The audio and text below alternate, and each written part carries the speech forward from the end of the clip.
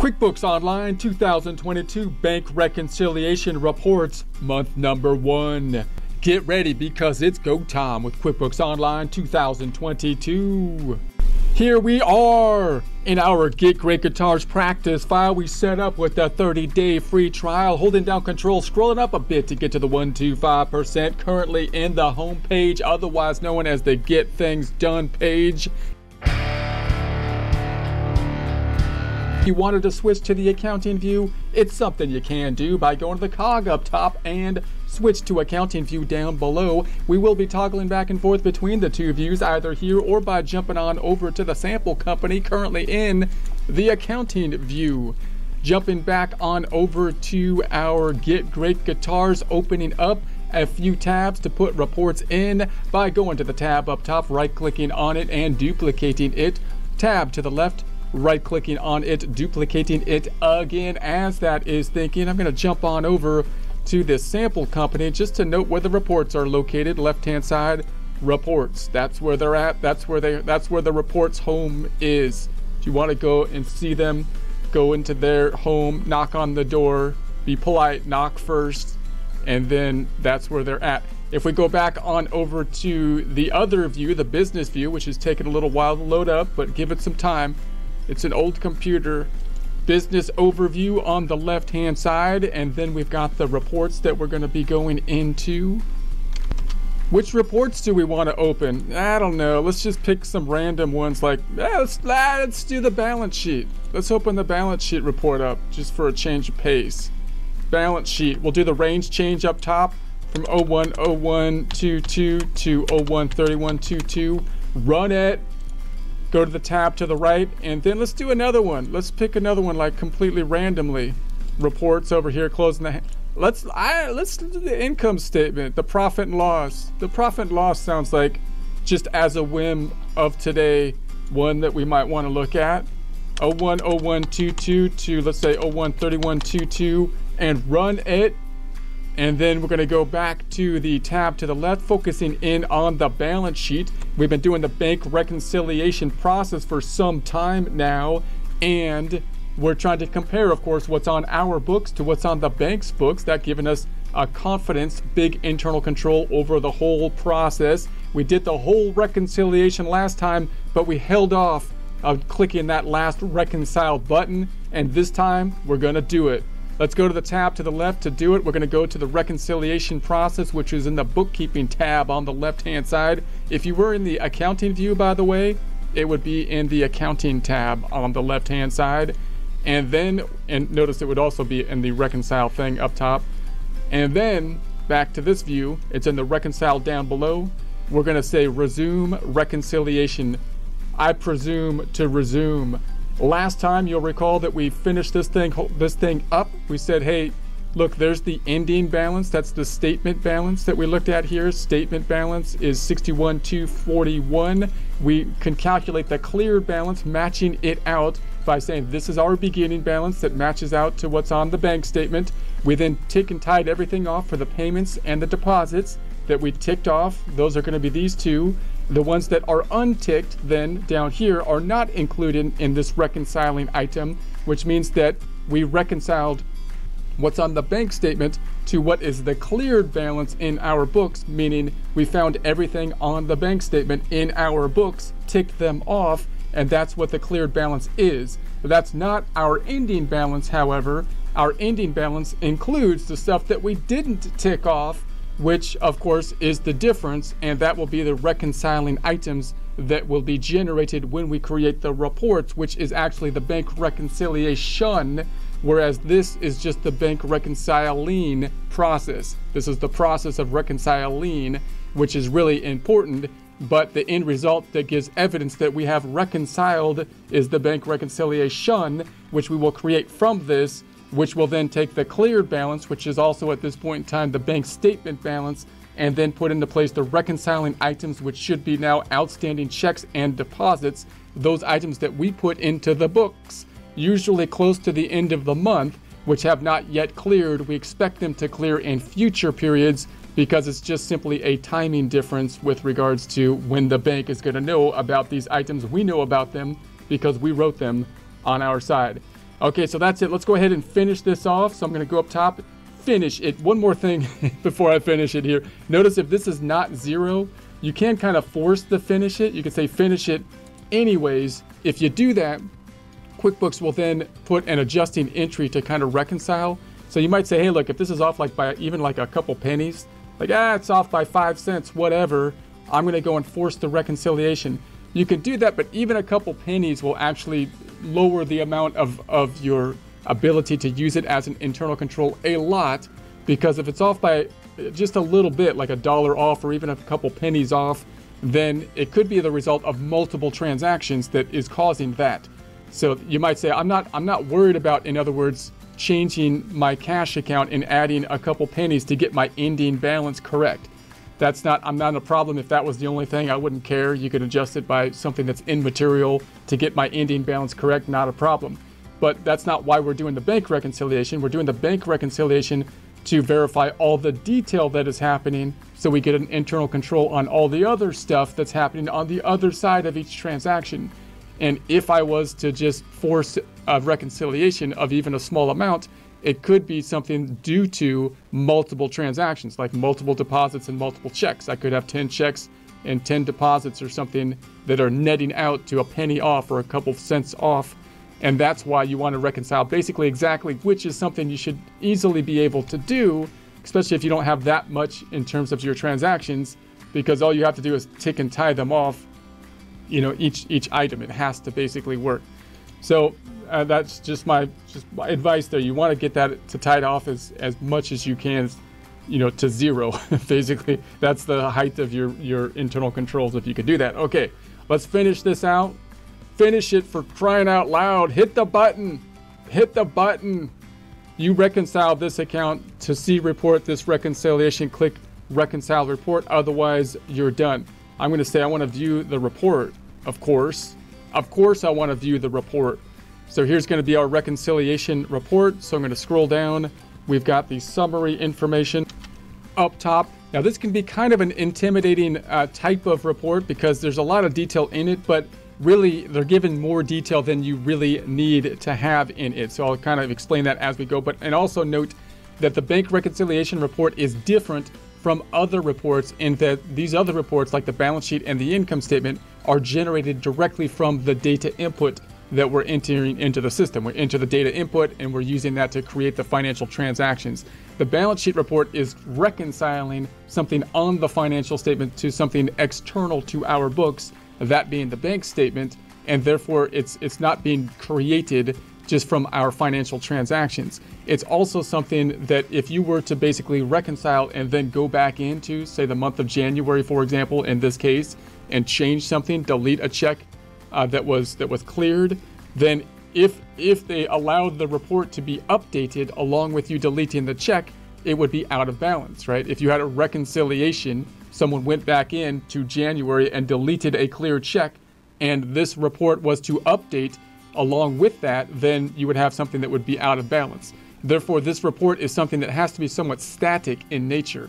This is a reconciled time frame as of this point in time. If you go back and delete transactions, this report can't update, because if it did that, then it would be out of balance. So what you want, and that means it's a little bit harder for QuickBooks to save this report as well, because it can't just refresh the report as data is being changed. So you most likely want to print this report out and actually save this report so that you have the report as of the point in time that it was done. And then if someone goes in and deletes something or something like that, you actually have the report and you can go back in and take a look at it.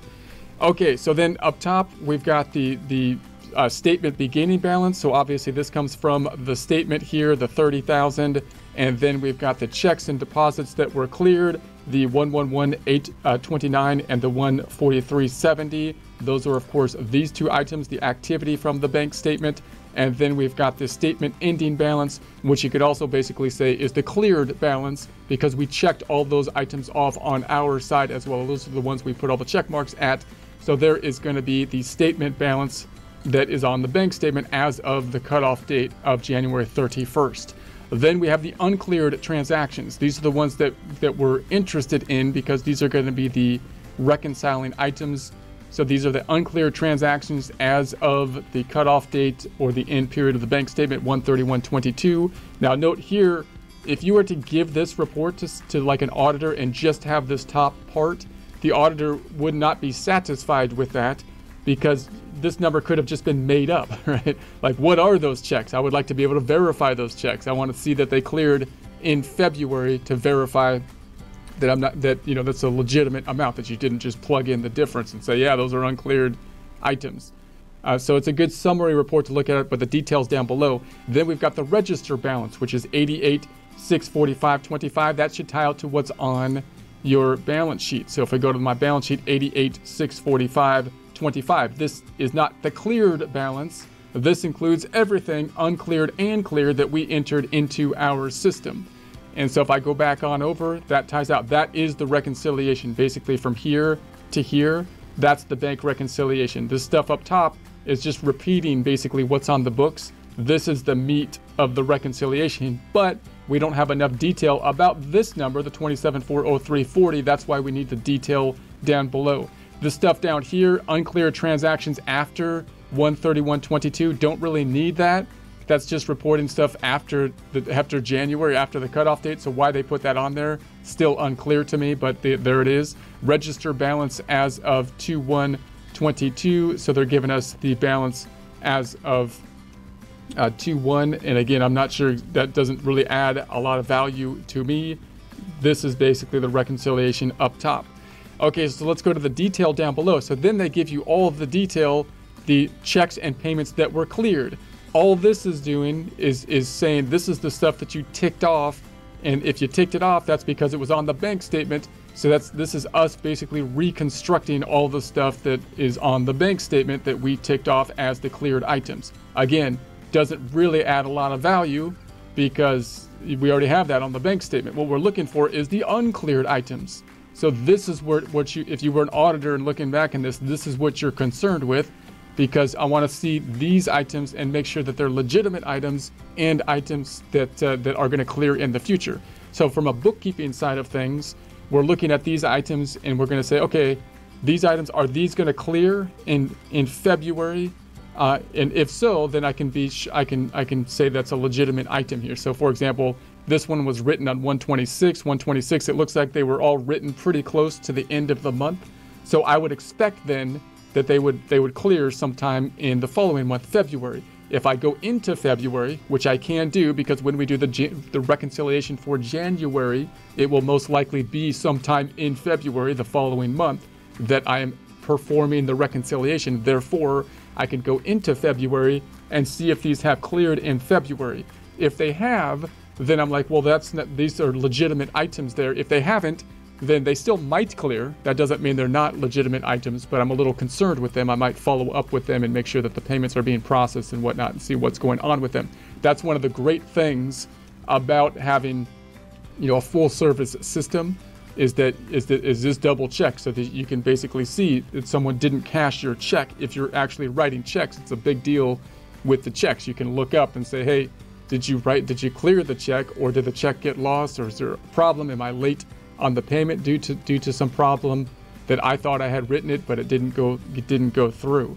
So then we can look up those kind of items from the bookkeeping side, and if they have cleared, then again, we're content that these are just reconciling items for this time frame. But also just realize that these checks clearing are not really the only point of us doing the bank reconciliation. If we can determine that these checks are legitimate checks that we wrote, and they weren't something like, if you were from an auditor standpoint and you were being skeptical, you might say, well, maybe they just plugged an amount in there just to reconcile, just to give me what I want, right? But if I can verify that these are legitimate amounts, then that I know exactly what the difference is between my register balance and the bank balance. That gives me assurance not only over these numbers, but over all the numbers. That's the point. You want to get an internal control over everything that has been put into the system, at least with regards to cash transactions, not just these items. And then this one down here is the outstanding deposit. Again, this is the big thing that you'd be looking into. This is the one where you'd be most concerned with our bookkeeping, because it was made on the 25th. And if it was an electronic transfer or something like that, or we put the deposit in the bank, you would think it would have cleared by the end of the month. So we would definitely follow up with that and say, hey, did that clear in February? And if it did, then we're like, okay, so it cleared, so we still got it, that's fine. And that would be an outstanding item as of this point in time. Then we've got the uncleared checks and payments after this point in time. These are the items that happened after our cutoff date. Once again, this seems like information that's not necessary to me, but this is just the information after that date. So that's basically the bank reconciliation. Let's go ahead and save this report. I'm going to save it and say, notice we have some different options for the saving. We don't have like the same kind of list of PDF and so on up top. So I can hit the print button here. And this is where that cute PDF printer could really help, because now I can say, okay, I want you to print it to the cute PDF printer. And so now even if they don't give me a save as PDF option, I can still make a PDF of it. It's good to have a hard copy of these items so that if something happens in the future, you have a hard copy, because again, sometimes it's a little bit tricky for the QuickBooks system to save these reports because of what we talked about before. I'm going to put this into our folder here for the bank recs. I'm just going to copy the location we want to put this thing into, and so that's where they're going. That's where it should go. And then I'm going to call this bank rec for Jan 2022 2000 double deuce, and save that and see if it puts that. I got this open twice, don't I? So it should put that there. So bank rec Jan double deuce. Let's go ahead and open it up in a PDF format. I'm going to open it up with my Adobe Reader. So there it is. Let's go back on over, and I'm going to go back to my report here. And so that looks good. So they opened it up in another screen to print it. I'm going to go back to the first screen, and let's then go back and say we're going to go back into this. Like if I hit the hamburger, and let's go back to the reconcile items on the left-hand side. So when I go into the reconcile items, I'm going to close up the hamburger. Notice you've got your little path up top, the chart of accounts, bank, register, the reconciliation, and then we've got our item down here that we can go into for this statement. And so I can go into the statement, back into the statement here, and then access it. For me, it's still something that I feel like if it's important for the reconciliation process, that I would print it out and have a hard copy of it as well, or a digital PDF copy outside, because the bank reconciliation is a bit different than the generation of the other reports. That makes me feel a little more comfortable still, even though you can open it back up down here. So then once we do the next one, we're going to reconcile for February. We can go back into the reconciliation button up top again, continue the process for February, and we'll do that in a future presentation, noting that as you do the bank reconciliations, you would like to do them on a month-by-month basis, but it's quite possible that you're in a situation where you haven't reconciled for a couple months, or that you're doing a situation where you're entering all the information, for a few months of data into the system, depending on what type of bookkeeping you're doing, and then so you might end up doing multiple bank reconciliations, at back-to-back kind of thing. Let's take a look at our trial balance, which we haven't seen for a little bit, because we have entered a couple transactions when we went through the bank reconciliation. Those transactions being the fact that we included the withdrawals and the bank service charges, for example. So let's open up the reports and just see where we're standing now with the trial balance. I'm going to type in trial balance to find it. Finding the trial balance. And then I'm gonna make this all the way to the end of the year, so you can see 01/01/22 to 12/31/22. So we've been working just through January. But if I put all data input for up until this point in time, this is where we stand at this point in time. If your numbers reconcile to this, then that is great. If not, try changing the date range. It's often a date range issue. We'll be taking a look at a transaction detail report at the end of the section in order to diagnose any differences.